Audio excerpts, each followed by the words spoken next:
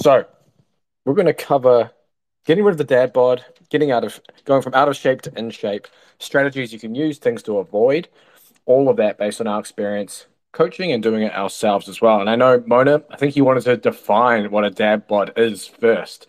And maybe you should add, just like kind of like the bullshit magazines say, do you find dad bods attractive? Why are you asking me that? That's what the magazines say. So I'm asking a woman's perspective. Mm, no. So again, this is individual because I do know some women who does love that kind of body, and that's actually with the definition now that you'll see why I say that. Now, the definition of a dad bod that most people know is it's normally the middle aged man that's got a physique that is slightly overweight or it's got that soft appearance. Or even like Gareth said, the beer belly, especially around the midsection. And the individual may not maintain a strict exercise routine, but isn't severely out of shape either. So, for example, they will probably train every now and again, and get into like routines, but then they're also very quick to fall off the bandwagon. Now, the thing that is quite interesting is like what I saw is like there's some cultures that actually celebrate the dad bod. So for them, it's probably like you are a working man now, you've got kids, so they see it as like it's a really good thing.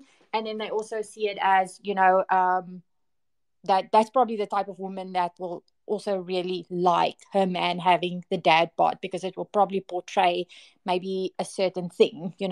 And then but then on the other hand, there's others that see it as you are letting yourself go. And I think for most people it's the second one. You've kind of let yourself go, so now the dad bod has appeared.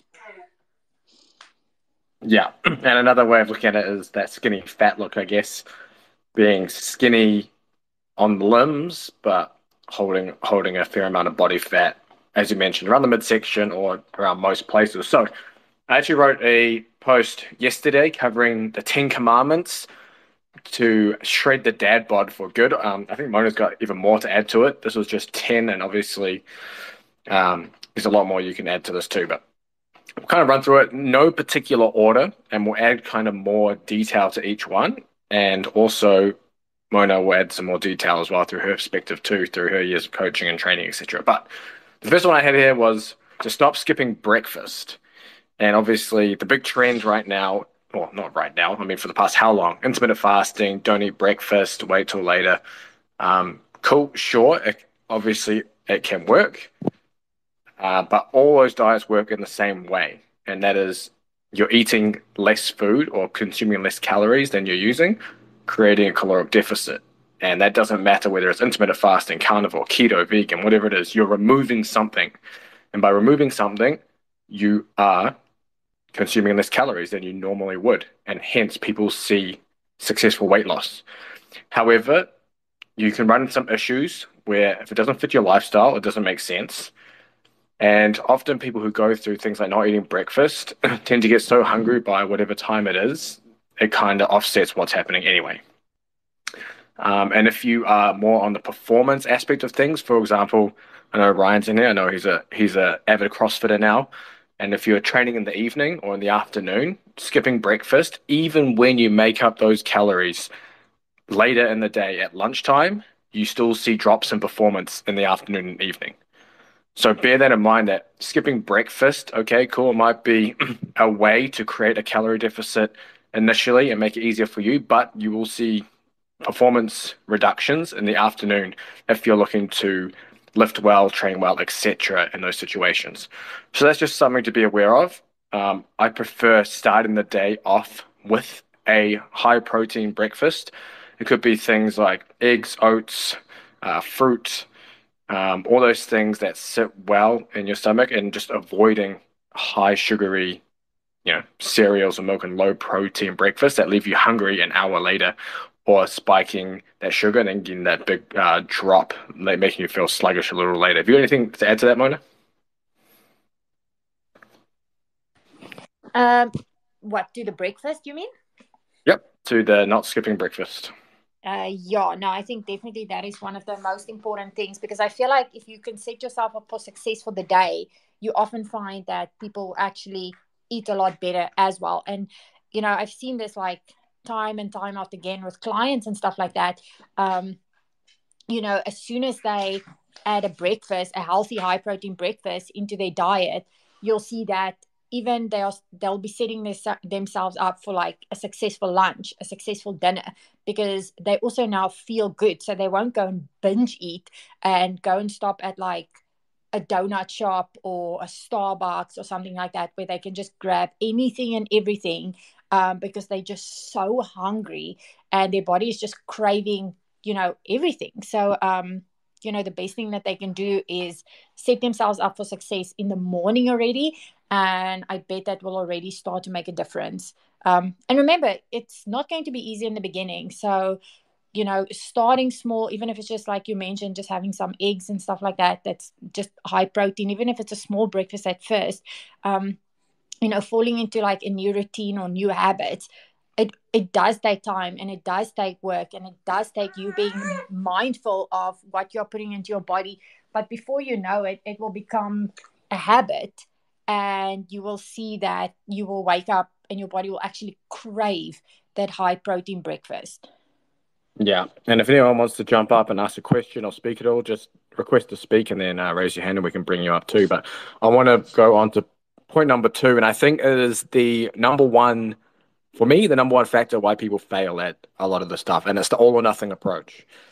And it's the idea that when people start these things of, hey, I want to get in better shape, I want to lose body fat, I want to gain muscle, whatever it is, they go all or nothing. And that means the perfect gym routine. They're training 5 days a week, the perfect diet, everything is tracked, everything is done to perfection. And then as soon as a mistake happens or they feel like something else, maybe they want a cookie or something and they have a cookie or whatever, now it's suddenly, oh, I'm not on the diet or on the plan anymore. That means I can do whatever I want. And because I had this cookie, oh, everything's ruined. So I'm just going to go and eat now pizza for dinner, a whole pizza, then I'm going to have cheesecake afterwards, etc. And then, oh, maybe I'm not going to train the next day and I'll start again next week. And that all or nothing approach will crush everything you do. And it's important that you see things as a consistency approach versus an all or nothing approach. And for example, say you've decided you're going to train 3 times a week and you're going to tighten up your diet somehow and you high protein, etc. And then one evening you decide, I really feel like a little bit of ice cream or a cookie, and you do that. That's fine. You're not going to into any problems long term. And even if you do feel like you're going to do something like that, you can adjust for that within your day. So if you know that evening you're going to have, oh, I want a couple hundred calories of ice cream, you can remove those couple hundred calories earlier in the day from carbohydrates and fat, for an example. And that way you're making room for it in your diet there. So you're planned for it. And that way you're not going to be in this approach where you're like, okay, I had ice cream.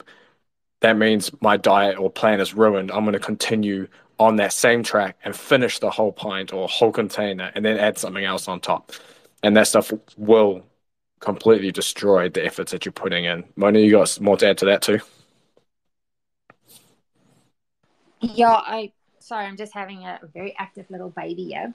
But with the all or nothing approach, I've spoken about this a lot, and I think the biggest thing is, like you mentioned, is people go in, balls to the walls, and they think, oh my gosh, I'm going to stick to this. They're super motivated in the beginning. But the thing is, like, you're not always going to be motivated, and you're not always going to wake up and be like, I'm going to crush this. So the thing is, you can't also always rely on motivation to make changes. And then on the other side of things is, if you are that person who tends to want to do the all or nothing or whatever, I do tell them, like, reconsider that and rather start small and think of playing the long game. Think of the longevity, think of, is it going to be sustainable?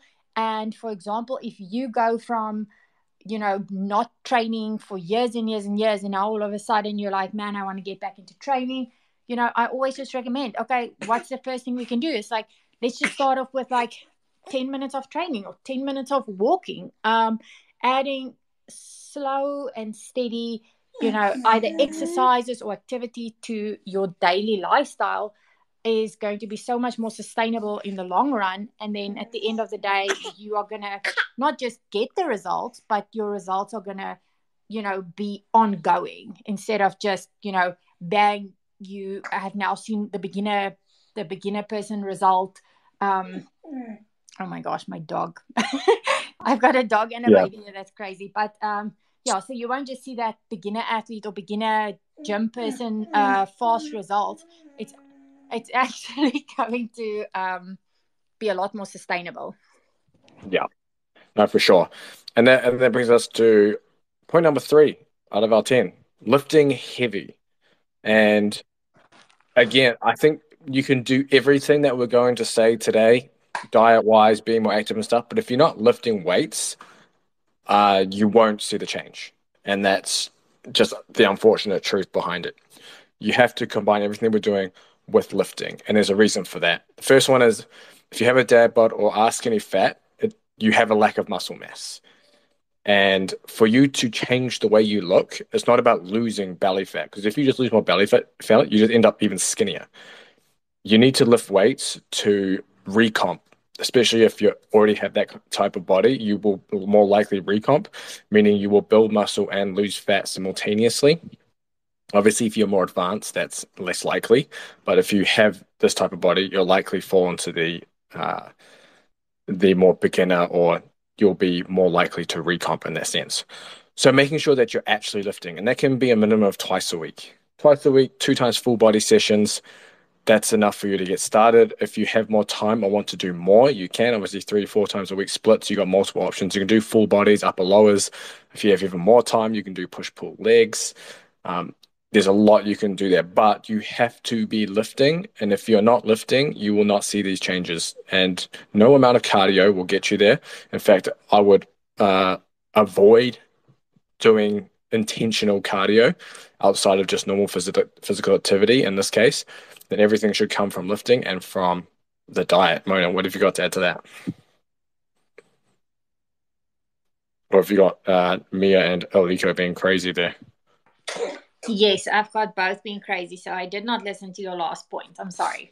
You're good. You're good. That's why I was just talking about lifting heavy, but we can jump onto the next point on limiting alcohol. And I think this is just more of a common sense one. I think most people know this. If you're already pounding, 12 packs over the weekend or having multiple beers every night, yeah, you're adding 100 plus calories per drink every day or whatever per beer. And obviously that adds up. And if you're trying to account for it and you're having multiple, you're not going to be able to eat anything that day because you're going to basically dig up all your calories through alcohol, which is not a good thing. I don't think you have much to add to that, Mona, outside of that's pretty much common sense. Yeah, I did want to say, and to like emphasize on the word limit. Like you don't have to go and cut it out. Again, that's that all or nothing approach. Like you mentioned, if you have like 5 beers a day, cut it down to like 3 beers a day or 2 beers a day. Start off making small adjustments. And what I would also then suggest is if you're a person that drinks high calorie drinks, switch over to some other low calorie options, and just make small little changes. And then later on, you can be like, okay, I will have like a drink once or twice a week. And I just won't go overboard. Yeah, no, that's a good point. Yeah, you don't have to take it out completely if you love your alcohol, but limiting it, for example, to 1 or 2 drinks, maybe on the weekend or something like that, instead of whole 12 packs. Yeah, that's going to be a lot better for you. But my point number 5 here, I've got find a way to be more active. Now, I mentioned obviously, I don't think you shouldn't go do a lot of intentional cardio. But just for general health, it's good to at least do something and be a little active. And I think this is a time when, could you go on more walks with your family, your baby, your wife, son, daughter, whatever it is, or do you have a physical hobby that you do? These are things that will just kind of keep you active. And typically, if you're if you're doing, some working with your family and things, it's also going to mean you don't need to cut as much food out of your diet um, as you originally thought. However, it doesn't mean, go do a lot of endless cardio, but at least just being active is just good for general health and will help shed some pounds. You got anything to add to that, Mona? Yes, I was going to say that, being again intentional about being active, like you mentioned, doing things with your kids, going for walks with your dogs. And if you don't have a kid or a dog, just going for, walks with like either your significant other or, even by yourself, because I feel like going for those walks can actually be really good for your mind as well, because you can just kind of be one with nature. You can just take it as, kind of a reset. You can take it as a stress reliever. And I feel like, we fall into the trap of just always being on our phones. So we are active, we go for walks, but we end up going for walks with our phones in our hand, and we end up, taking calls and doing business and everything. I feel like, people should be more intentional about putting their phone away and doing those kind of things without technology.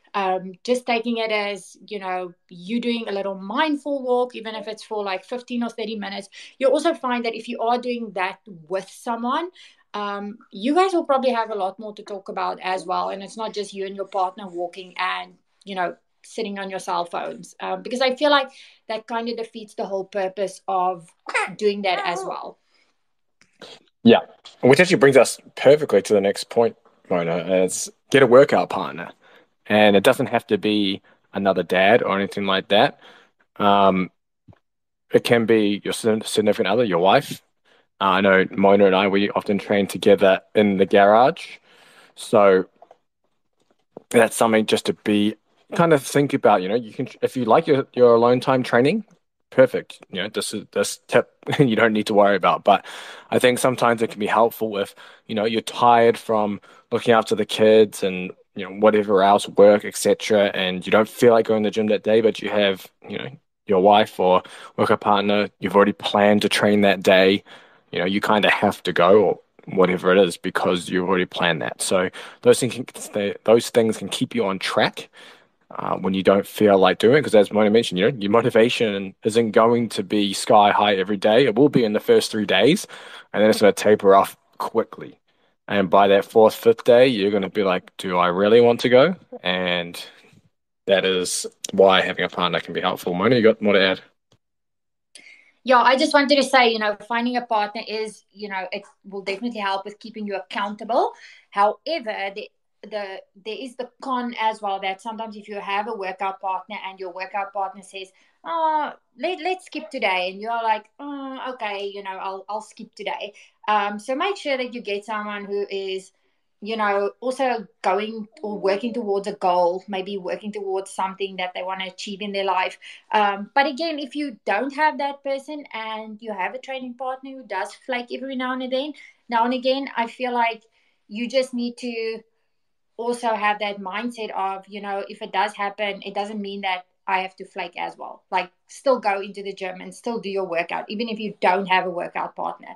And that again is just going to be that dedication from, like, how badly do I want to change my body? How badly do I want to achieve my goals? Mona, you've been doing great segues through my points. You don't even know what my points are. This is good.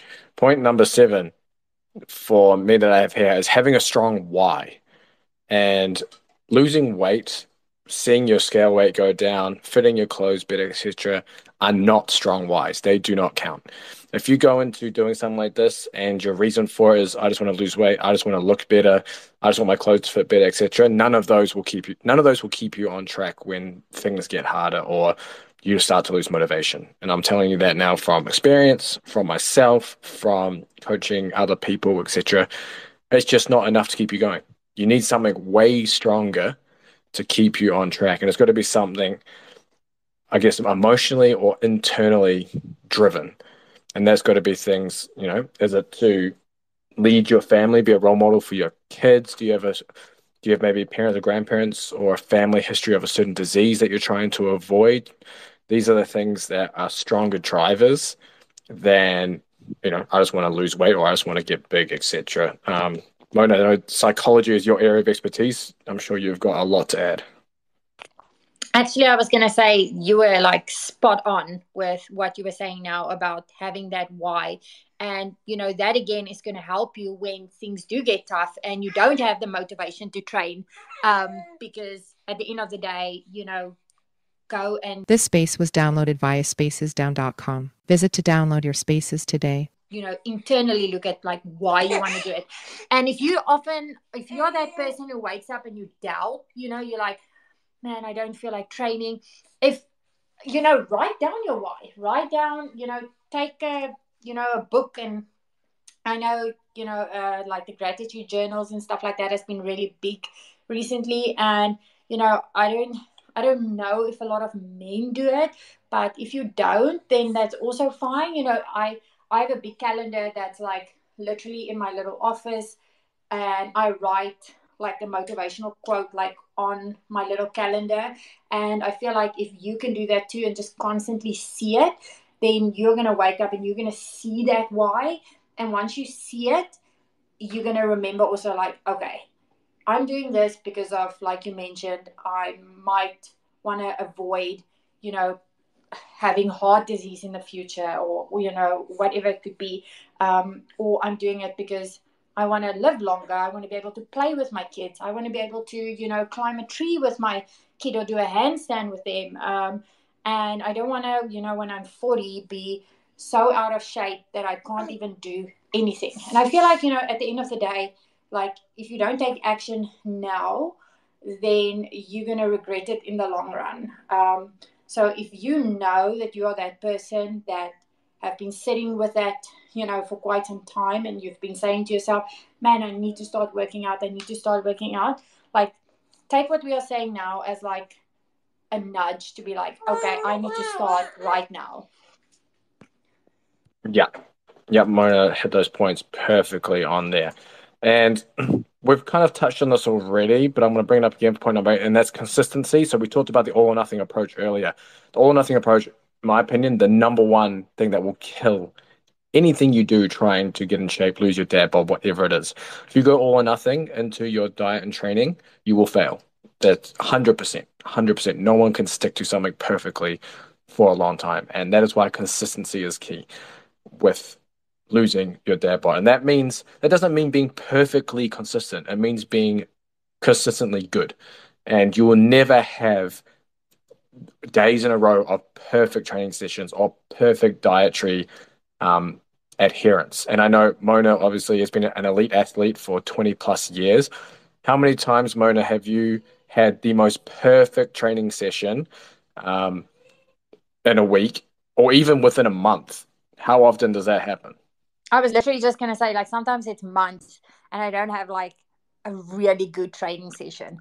But then what I ended up doing later on, instead of just focusing on results, I've been focusing on, the process and going into the gym and being like, okay, this is my goal for my training session, and walking out of the training. And even though if I didn't hit my numbers or whatever, I still try and take something positive out of it.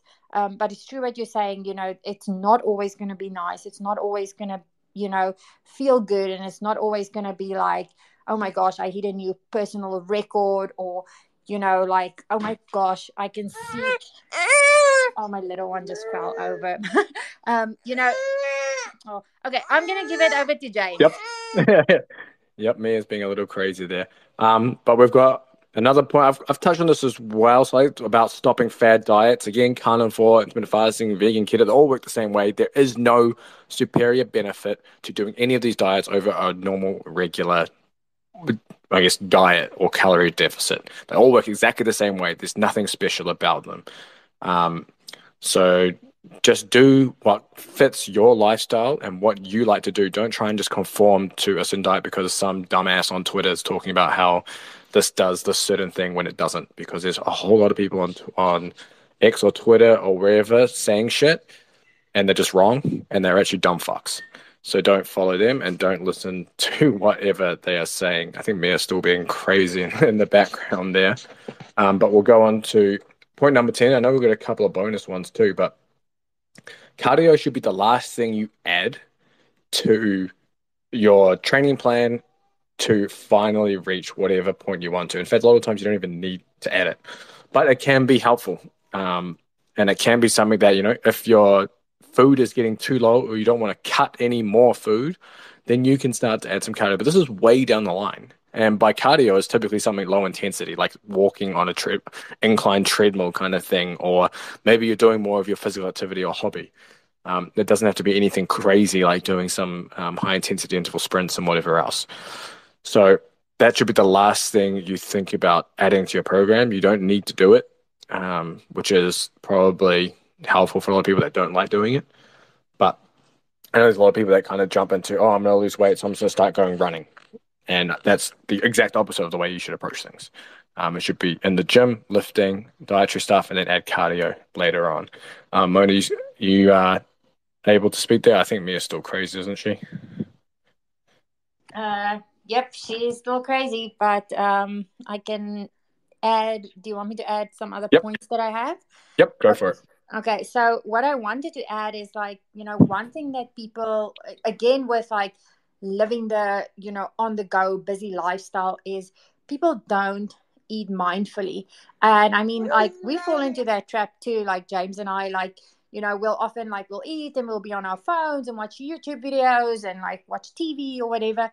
But, eating mindfully will also help you to not just stuff anything and everything into your mouth, and actually sitting and chewing your food and being with your family, being with your loved ones, that makes a big difference as well, because the thing is, a lot of people will go and they'll be on the go and in their car they'll stop quickly at a Subway or a Chick-fil-A or wherever, and they'll just get something and eat it and just be okay, I'm just wanting to fill my stomach. But at the end of the day, they a lot of times they'll end up eating a whole bunch of fats. So what will happen is they'll feel super lethargic. So they're okay, let me drink more coffee. And, at the end of the day, they'll have 10 coffees or how many energy drinks and, just eating really bad. And they just feel really crap all the time. And when they feel like that, that's also when people are well, I'm feeling like crap anyways. I'm just going to, tonight have another burger or have a pizza, and they just fall into that trap of just being next month I'm going to start, or next week I'm going to start, or on Monday I'm going to start, and that all has to do with just, and like I was saying, just find a little time, even if it's during your day, 10 minutes or so, and then take your meal and just mindfully eat it. And then also that gets me to the point of I know this might be hard for some people, but actually preparing your own food or meal prepping. If you go on a Sunday, you and your significant other, or just if it's just you, actually meal prepping a whole bunch of it could be ground beef, or it can be, some steaks or chicken or whatever it is, preparing some meals so that you can take it to work. That will also give you a lot more control of what you're putting into your body. And then also you won't fall into the excuse of, oh, but I'm hungry and Chick-fil-A was the closest. I feel like that's one of the important things as well. I don't know, James, if you want to add something to that. That's a good point about being prepared. Obviously, if you have nothing in your fridge to eat and you need to cook it from scratch, you're going to go for something that's easier. So having stuff already cooked and ready to go and planning those meals is going to make it easier. But for anyone who's joined and listening, if you have any questions, feel free to jump on stage as well and ask any questions too. We also have a little gift on our Lift Big Eat Big profile. You'll see a link there in the bio.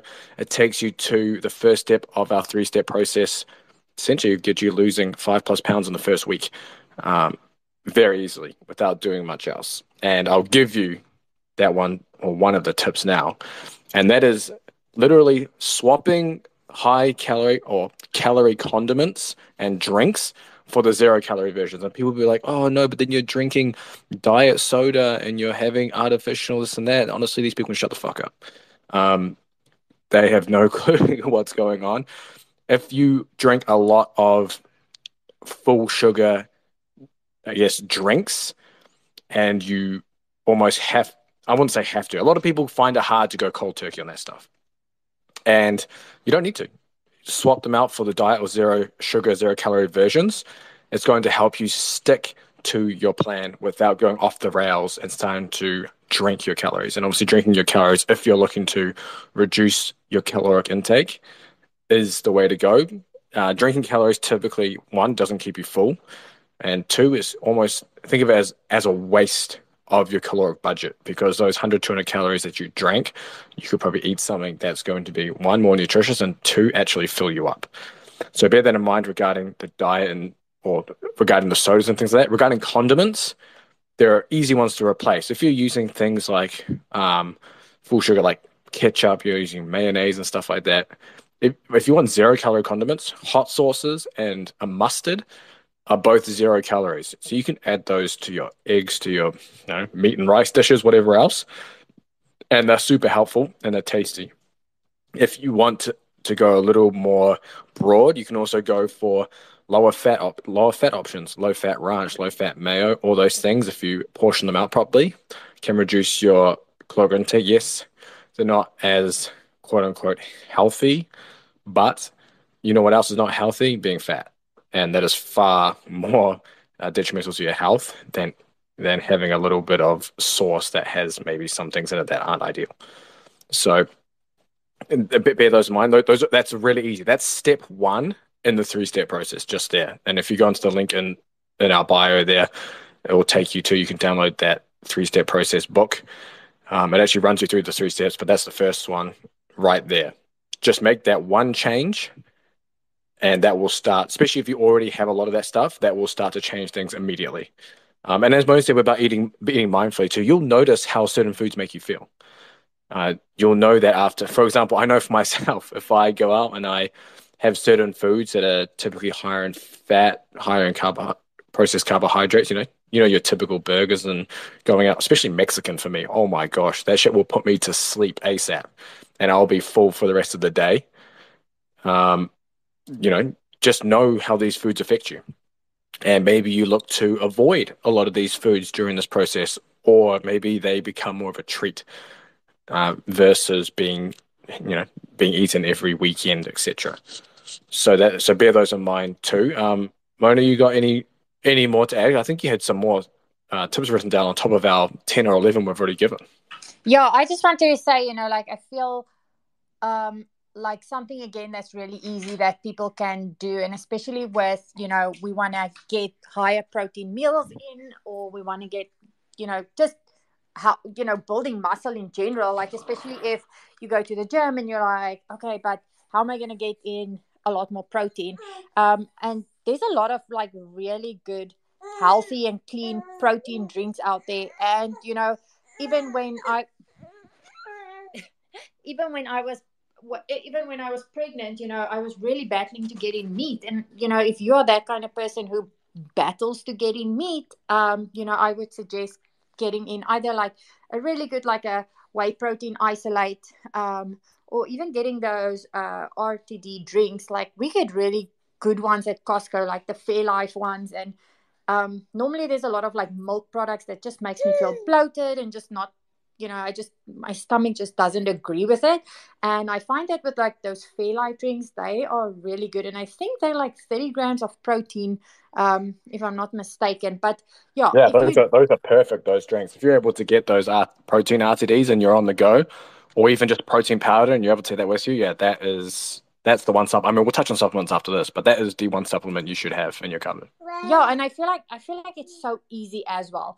That will just add a quick little 30 grams of protein. But again, I suggest, going and actually reading labels. Don't just see, oh, here's a protein drink at your supermarket and just take it, because there are also ones with really just a whole bunch of junk in it, and they are actually really low in protein. So I would rather opt in for the ones that are high in protein, because at the end of the day, it will just help you hit your protein goals, which will also help you if you do strength training, help you build muscle, and that's what we want to do as well. And it will just make you feel satisfied, because if you like think of it like you can have like a little snack of like a bunch of like grapes or some fruit, and you can have your protein drink, and then if you want some fats with it as well, have a little, like a handful of nuts. There's a really nice and easy snack to have that's not going to be messy. It's not going to take a long time to eat, and if you need to have something on the go, like rather have something like that on the go. Yeah, that's a good idea. If anyone wants to jump in and ask any questions or speak, feel free to put it in the comments or request to speak. But we'll jump down the supplement route now, Mona, and touch on supplements, and we'll come back to the training stuff too. But obviously, supplements are the $1 billion+ industry. Everyone's trying to sell you the answers to getting rid of your dad bod or weight loss or fat loss. Unfortunately, there is no such thing. There's no such thing as a diet pill. There's no such thing as a supplement that will speed up your metabolism, quote unquote. There's no such thing as a supplement that will burn fat. It's all marketing. And the only way for you to do that is through eating less than you burn. And that's just how it is. So when we're talking about supplements for this purpose, though, there are some that can help. And there are some that I think you should take regardless of your goal. So whether that's building muscle, losing body fat. The first one, obviously, we talked about on protein powders. There are different kinds of protein powders. It does not matter which ones you take if you are hitting your daily protein intake. And your daily protein intake typically sits anywhere between 0.7, 0.8 grams per pound to 1 gram per pound of body weight per day. 1 gram of protein per pound of body weight per day is typically just easier to calculate and easier to keep track of. So if you weigh 200 pounds, you would eat around 200 grams of protein in that day. Now, obviously, if you are very obese or overweight, then you need to, you can, instead of taking, for example, if you weigh 350 pounds, as an example, that's a lot of protein to take. It can be expensive. It can be hard to get down. In these instances, if you're typically that big, you hold a lot of body fat, you can actually use your height in centimeters as the marker. So if you are 180 centimeters tall and 350 pounds, you would use 180 grams as your target. And that can make things a little more bearable. And then regarding the supplements, we actually got a question here on the comments. Any thoughts on arginine?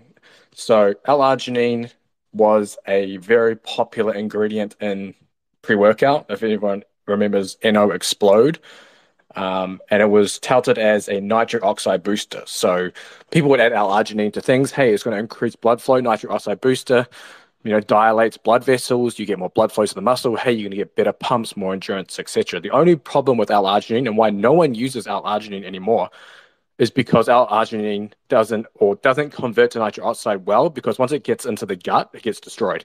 So you don't actually get that conversion to nitric oxide to dilate the blood vessels. Instead, companies are now using L-citrulline, because what L-citrulline does, it's a precursor to L-arginine.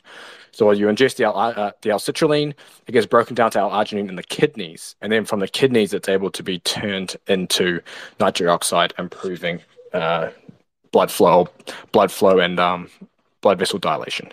So L-arginine is not something that I think really has any efficacy or any kind of use, or at least within this context. L-citrulline would be a better supplement to take in that scenario, and has been shown to improve quite a few endurance markers as well. You're typically taking 6 to 8 grams 30 minutes to an hour before a workout with L-citrulline, but it's in most pre-workouts now anyway. But you'll find a lot of pre-workouts tend to be underdosed, so just bear that in mind, check the ingredients label. But also back to our protein thing. So yeah, that's your protein intake. It doesn't matter what kind of protein in that instance. Whey protein typically spikes muscle protein synthesis, or the building of new protein, highest immediately after a workout. However, in the long run, it doesn't matter as long as you're hitting your dietary protein intake. So vegan protein, if you like vegan protein or you're lactose intolerant, beef protein if you like that, but beef protein tends to have like a blood aftertaste a lot of the time.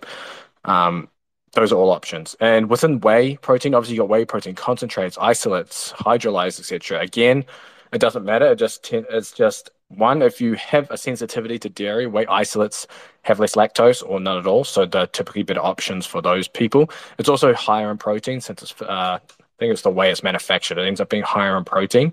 That's why you see a lot of whey concentrates. They tend to have, for example, 21, 22 grams of protein per 30-gram scoop.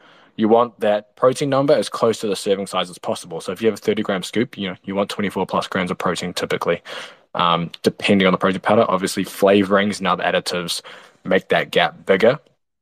So bear that in mind. But yeah, protein works very well because it can be an easy snack. You can add it to your breakfast, etc., etc. That's easily done. Now, regarding mass gainers as well. I think they can also be used in this context. And you think, okay, mass gainer, isn't that going to, make me add body weight and get fatter? No, again, it all comes down to caloric intake. So mass gainers can be used as a meal replacement if you're on the go. So if you have a very high calorie mass gainer, you can use less of it. But typically, you're looking for something that has whole food sources. So there's a couple of good. I think Redcon One does a really good one. That's just whole food carbohydrate sources and protein sources, and has a very good macro breakdown. It's like 500 calories in a serving. So it means you can take a 500-calorie meal replacement as a shake if you're on the go and you need something. So those are good for this purpose. Obviously, you have creatine. Creatine is the most misunderstood supplement. I did a whole post on this on the Lift Fit Ebook Twitter page or Twitter profile, breaking down how creatine works, how you should take it, etc.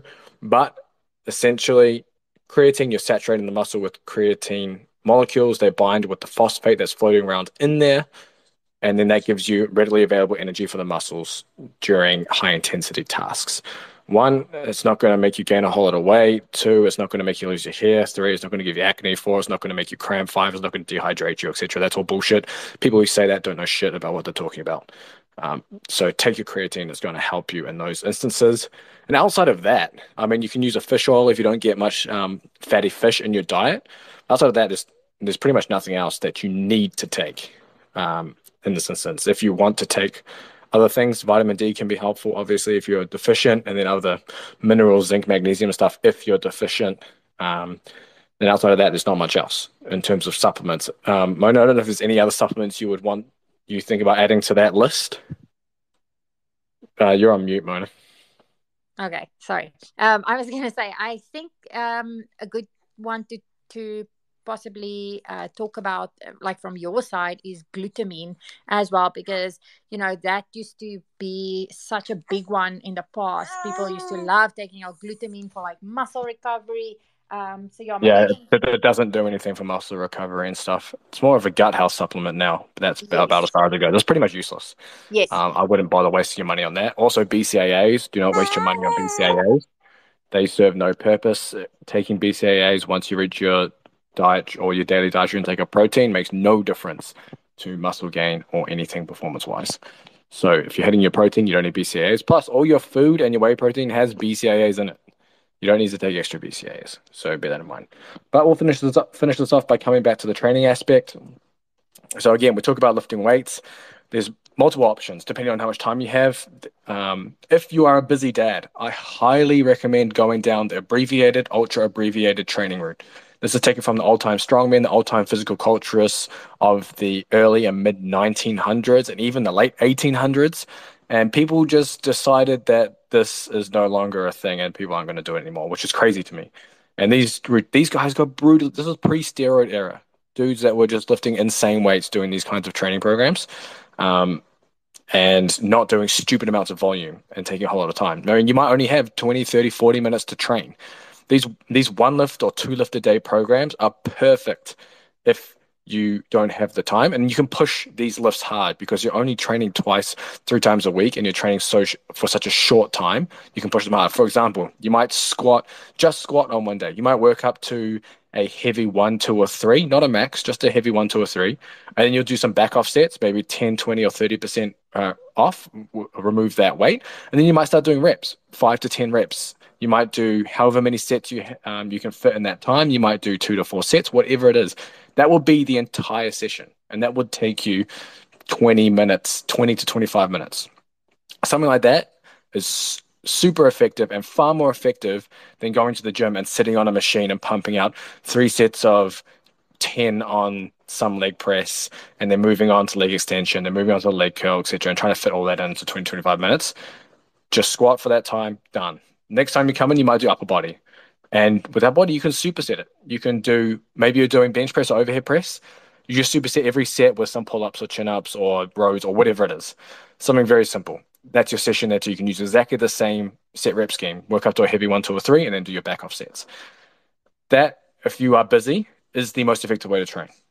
and you'll get a lot done versus trying to pump a bunch of exercises and thinking, shit, I've only got 20 minutes. How am I going to get through all this? Plus the anxiety of actually seeing a program with 3, 4 exercises and you have 20, 30 minutes, you just won't get it done. So abbreviated and ultra abbreviated training programs should be making a comeback. They make life a lot easier. And if you have more time, you can do their main lift, then you might finish with one more exercise, some kind of assistance exercise, an upper or lower body exercise, depending on what you're doing that day, or whatever it is your goals are. Obviously, if you have more time to train, you can go on a traditional upper lower split, push pull legs.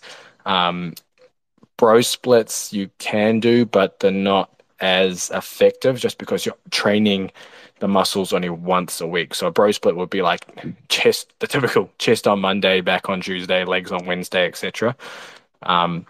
You're better off doing your training based on movements. So upper body, lower body, push or pull, etc. You can do that kind of stuff too. Do you have anything to add there, Mona, on the training side? No, I feel like that was really good advice. Perfect. Now, for everyone listening, please make sure to check out the link in the bio. Actually, we got a comment here. He's quoted me saying there's no supplement that will speed up your metabolism, and he's going brackets Red Army soldiers popping 2 for I don't even know what that pill is. Dinotrophinol must be some kind of amphetamine for sure. Yeah, I mean, taking meth and stuff is probably going to help, but it's probably not going to be great for your health. So, yeah, I guess you could say there are some. I wouldn't call them supplements. They might be pharmaceuticals. But make sure you check the link in the bio. There's a free ebook for you there. It's the 7-day Kickstart Fat Loss Challenge in there. It gives you step 1 of the 3 steps. Actually, gives you all 3 steps, but it spells out step 1 in detail of how you can start to lose that dad bod very easily. And then it kicks on some other steps in there for you. But I think that's everything in this space. Mona, you got anything to add to finish, or are we out? Nope, I think that we've actually covered everything, and at the end of the day, you just have to remember that, we just want to recap on some of the important things. It's like, if you're wondering, if you should work out or shouldn't work out, like, go and look at your why. Yeah, I feel like that's like one of the important things, like figure out like why do you want to change, because I feel like that's probably the best way that someone's going to actually stick to the plan and stick to their goals. That's a really good point. But make sure you follow everyone up here just to keep seeing the content that's going to come through. I think we're actually going to do a space this Saturday or next week with the Carolina Panthers strength and conditioning coach. I've invited him on. He's a friend of mine that is a strength and conditioning coach for the NFL team. And we're going to bring him on to talk about building muscle and performance and all sorts of stuff. So if that sounds interesting to you, then make sure to give Lift Big Eat Big a follow. And I'll schedule the space. It will either be Saturday or it'll be Monday or Tuesday next week. But we're pulling for Saturday this week. So yeah, make sure you give us a follow and we'll get that space scheduled. And we will see you in the next space.